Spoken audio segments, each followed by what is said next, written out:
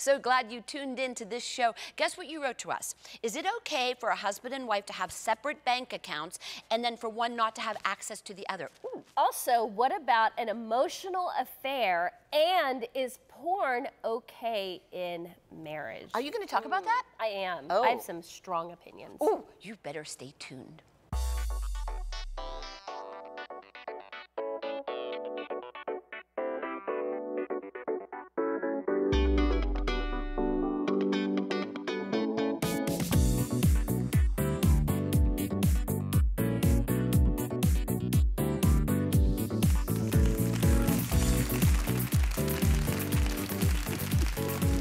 Hello and welcome to Sister to Sister. So glad that you joined us today. We are 5 opinionated women of God, and you send us questions and we bring our hearts, lay them right on this table and speak truth to you in all things. You're gonna love these questions. Okay, this first one's really good.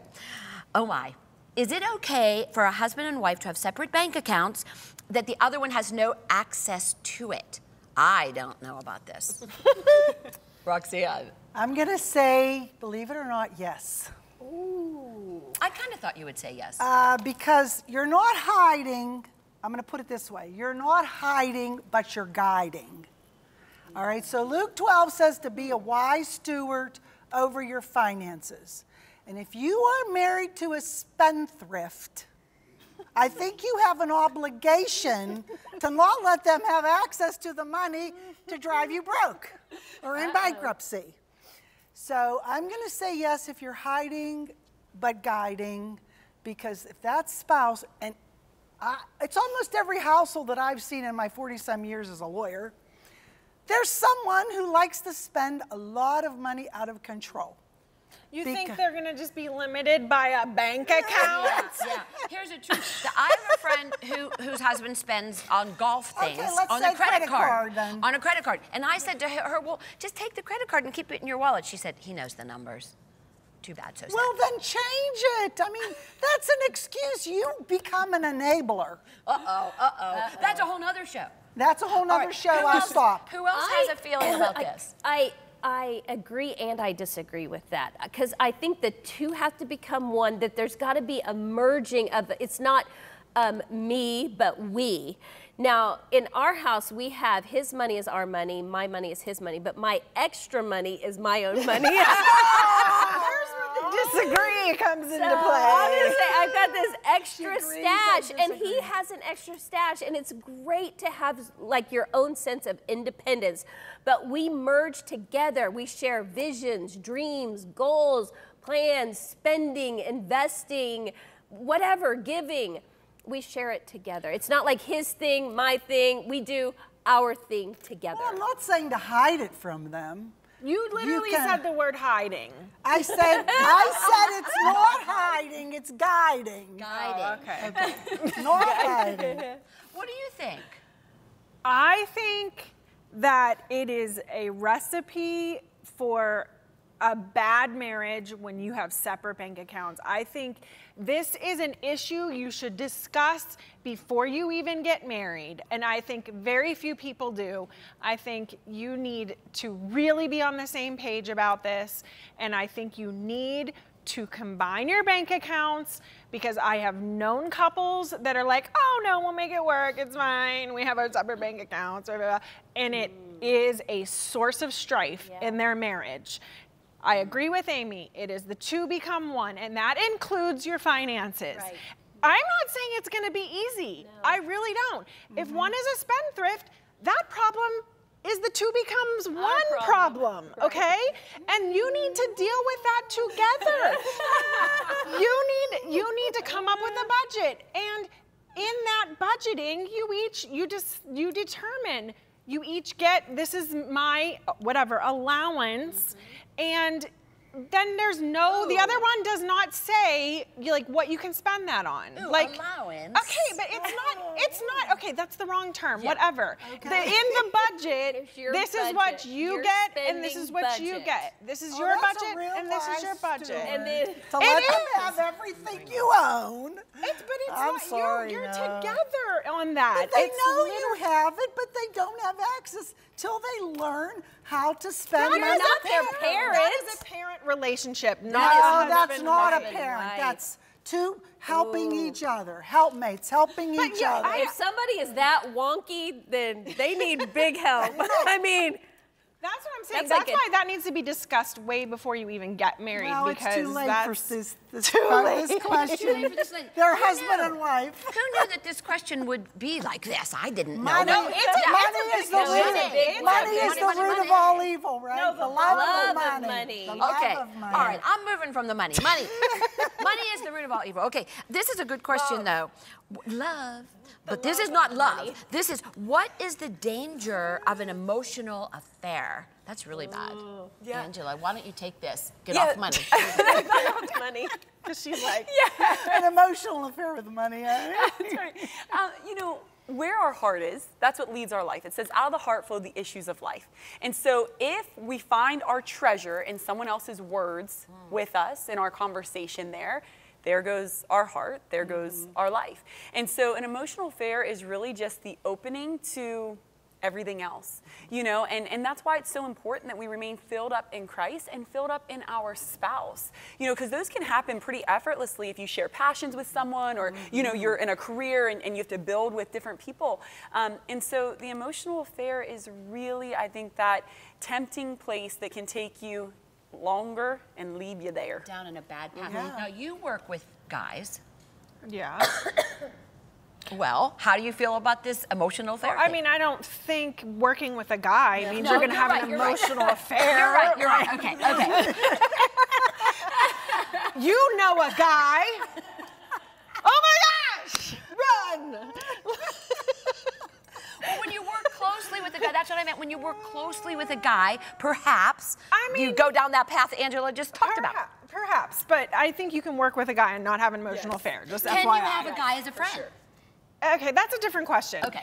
Emotional affairs are just as bad as physical affairs to me. It is an affair. An emotional affair is an affair, okay? And you have to deal with the fallout just as much with an emotional affair as a physical affair. You have betrayed your spouse.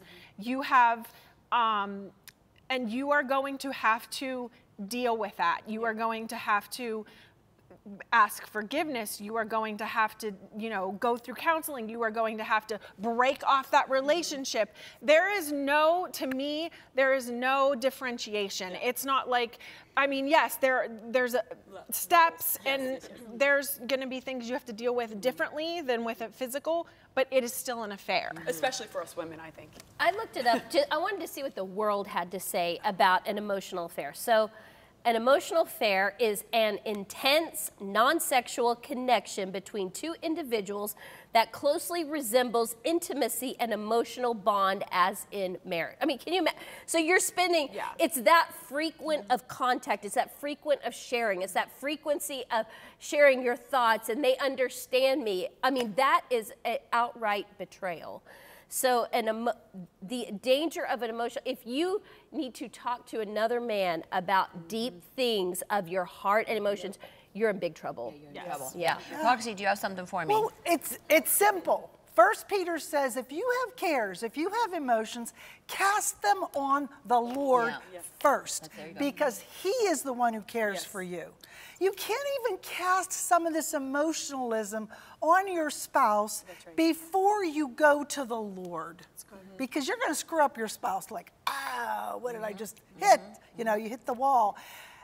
So the first care is with the Lord. And the second thing about emotions is we're honoring the Lord. You know, God put this in here to typify what we do spiritually. In the spirit, we have other gods before us. Come on. So He's really talking about a spiritual plane that we take to the physical and the emotional. Where are we spiritually with the Lord before we get into this emotional issue? Does other things become an idol in our lives? And that's how it starts. Other things become idols in our life because we haven't cast our cares on the Lord. So we go to all these other people and all these other things to find gratification. That's right. Oh boy, I like that. I like this next question, kind of. That means you she does that. I like it for Amy to answer. Okay, here's the question. Is it okay to use porn to enhance your marriage? Amy. This ticks me off, actually, because it sounds so soft. Is it okay to use porn in our marriage? And it's going to enhance our marriage. Not that it's wicked, twisted, and it will destroy your mind. It will destroy your marriage. It dehumanizes what sex is, what womanhood is, and what manhood is.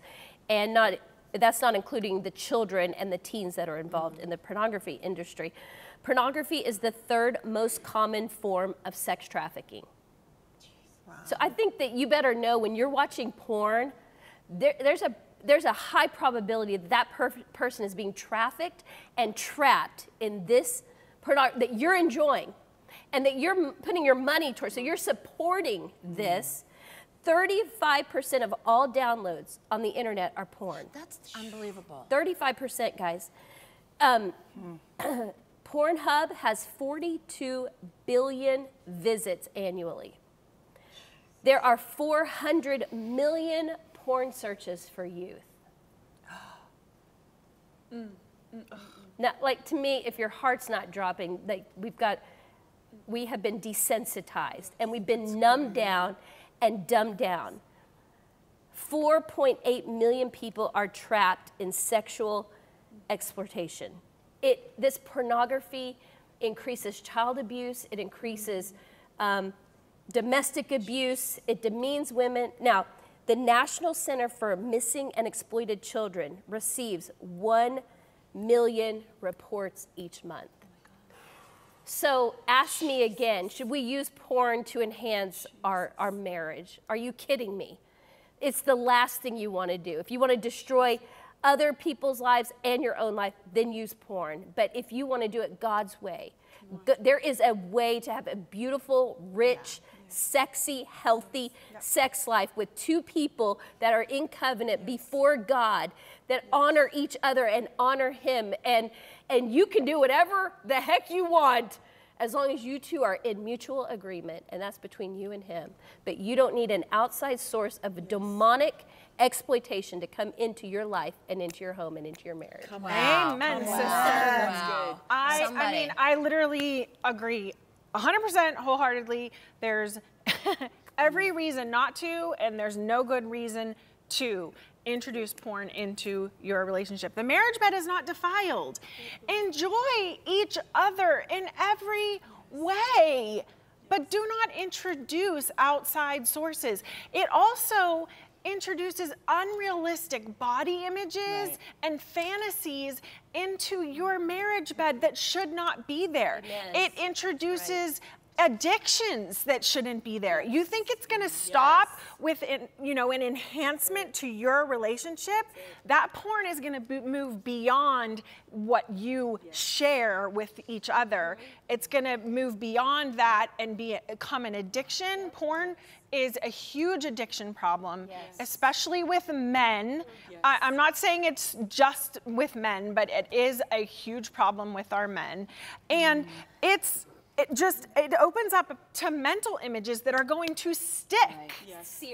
Seared into the brain. That's why young people, when Amy said this, and I don't even like to talk about this. I don't like to talk about soft porn that's on regular television and that our young people, our teenagers are seeing. But when you said that about searing an image into your mind, it's so true. And I remember I was doing a litter cleanup.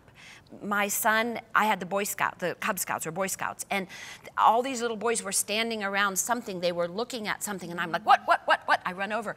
And it was a VHS, it was a while ago, of gay porn. Okay, so I have these horrible thoughts that those little boys had that image burned into them, just like you said. Oh my gosh. Chloe. Yeah, so you don't want those images seared into your brain. You want the images of you and your spouse seared into your brains, you know? It's an affair. Yes. You're letting it right in your marriage. Yes. Angela, what do you have? I think they said it all.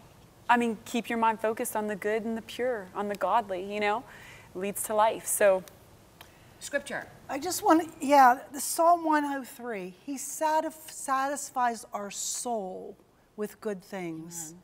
You know, you're trying to satisfy the flesh in looking at whatever we do, not just porn, but anything that we try to fill that does not fill the soul.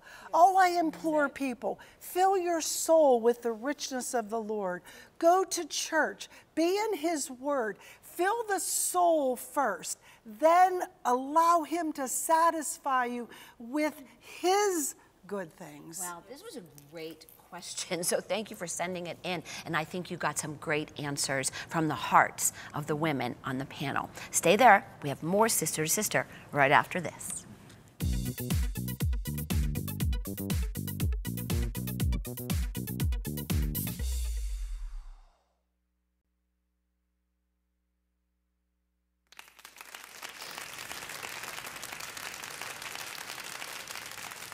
Wow, such good questions, really good questions, and I appreciate you being here. And this next one, I'm going to go to Angela Madden, who's here with us today. I'm so happy. And this is a good one, because you're young married. What phrase do you believe is the most important for your spouse to hear from you? And what phrase do you need to say more to your pastor husband? yes. For him, I think it's that I appreciate and see his hard work, and I'm so proud of what he's doing.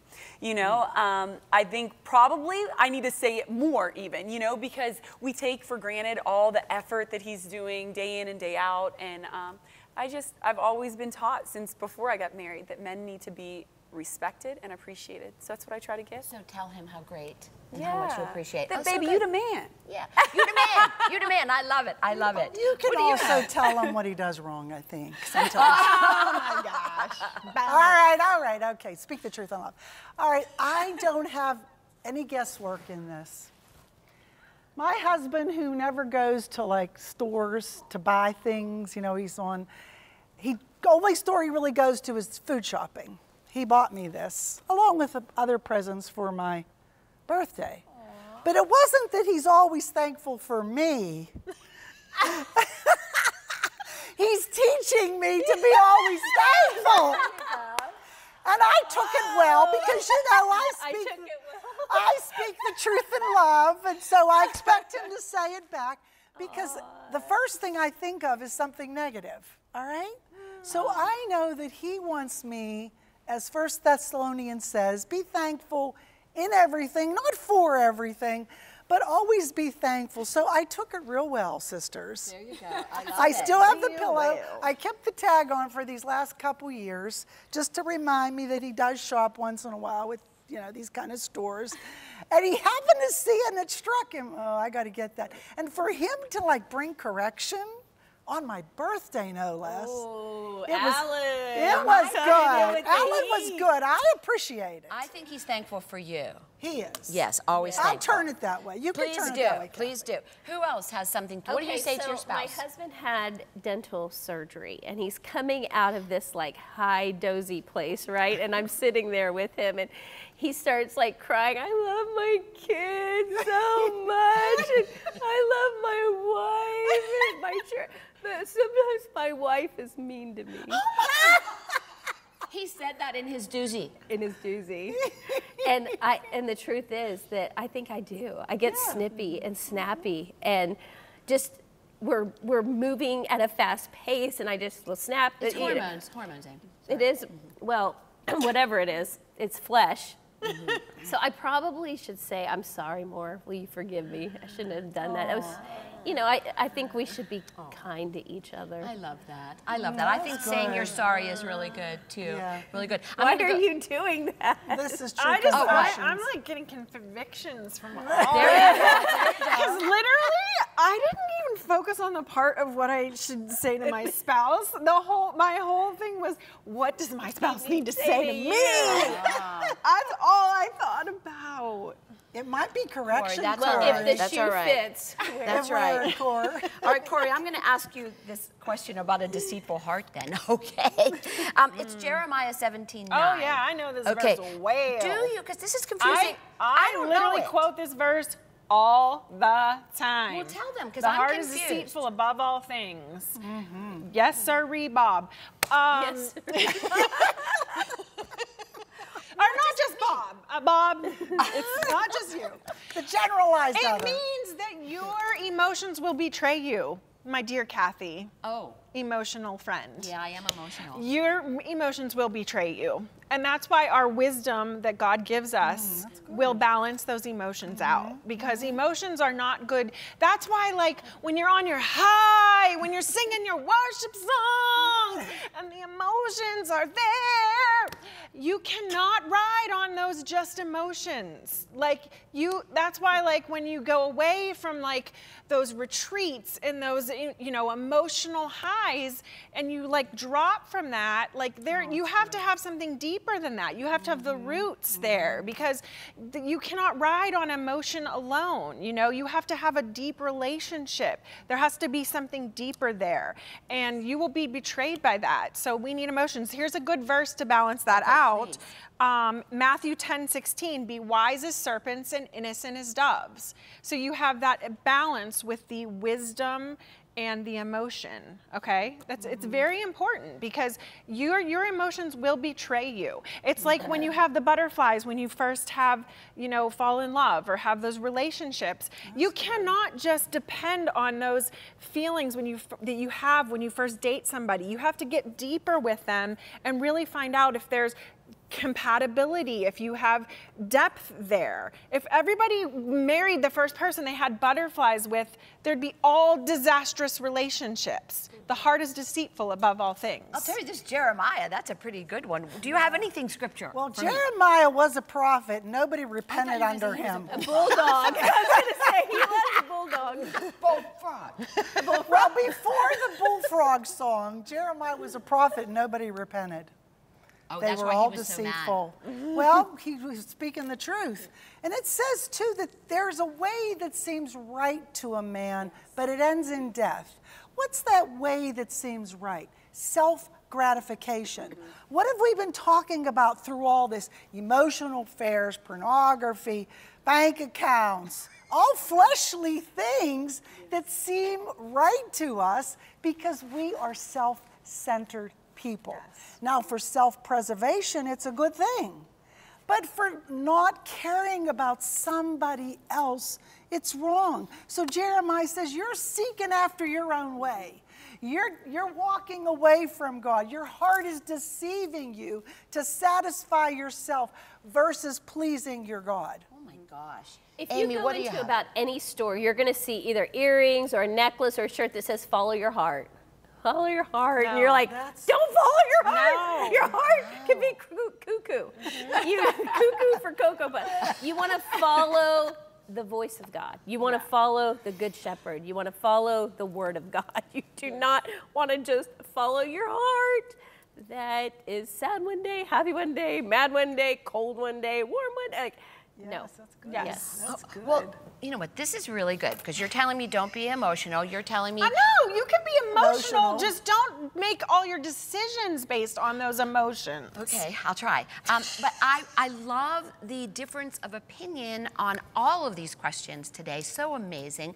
And I hope that you got what I got from each of my sisters. It's so good. Watch it again if you did.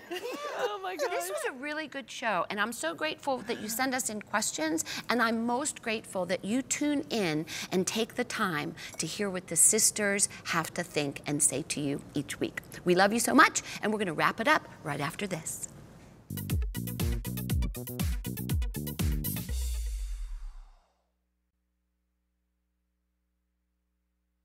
Wow, I wonder if you're like me, and I mean, it's uncomfortable to talk about some of these things, but We have to. If the believers don't talk about these things, if Christians aren't talking about it, if we're not digging into the Word of God to find out what the Word has to say about it, then the world will drive the narrative on all subject matter. So the church, we have to rise up. We have to be bold and very courageous. I mean, as a pastor of 26 years, I know I don't look that old, but I am.